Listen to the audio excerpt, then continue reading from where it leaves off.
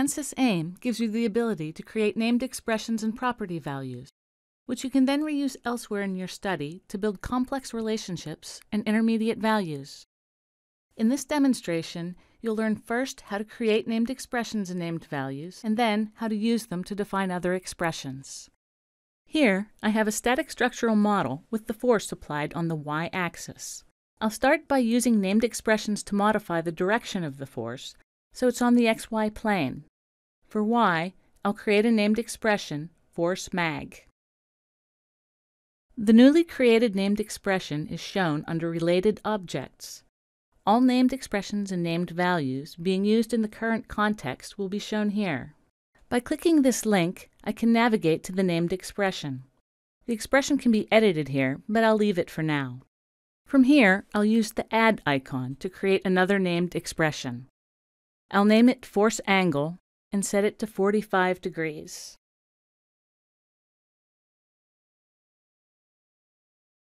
Back in the named expression table, I can see that force angle has been added. If I open the force magnitude object, down here, I can see that Related Objects shows the reverse relationship, the boundary condition force 1, which uses the expression.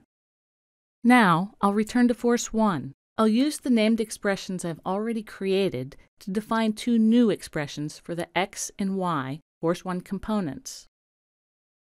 First, I'll define x as force magnitude times the cosine of force angle. Next, I'll define y as force magnitude times the sine of force angle.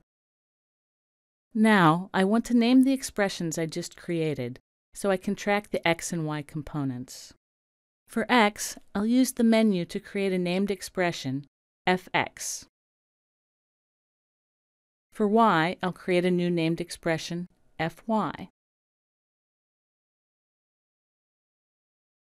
If I go to the named expression table, I can see that the named expressions fx and fy are in use. So, now my two original named expressions, force mag and force angle, have been used to construct two new named expressions, fx and fy.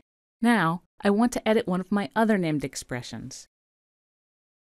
Down here, I can see that fx uses two other named expressions. And here are the two named expressions used to define fx. I want to change the value of the force angle named expression from 45 degrees to 70 degrees. Because the named expression is an independent object, I can change the expression here. Note that the evaluated value is updated accordingly. Now, if I return to study and open the named expression table, I can see all four of my named expressions. All named expressions defined in the study will be shown here. Next, I'd like to calculate the total mass using another set of expressions. I'll go to the material, structural steel. I'll need the density to calculate the total mass, so for the density property, I'll create a named expression, my density.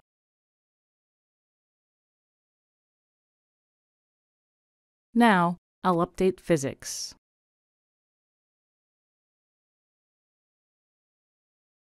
Now, I'll go to Results.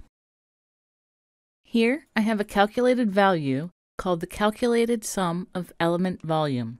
I want to multiply the density of structural steel by the volume. So I'll create a named value for the volume property, calling it my volume. This way, I can easily reuse the value. I can see this value is still undefined. I want to use it to define another calculated value, so I'll go ahead and evaluate this one now. Now, I'll create another calculated value to calculate the mass.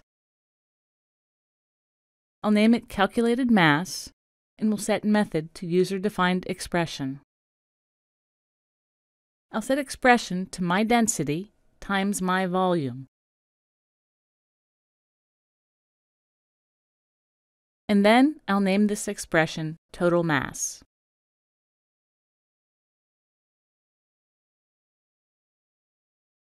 Now I'll update results.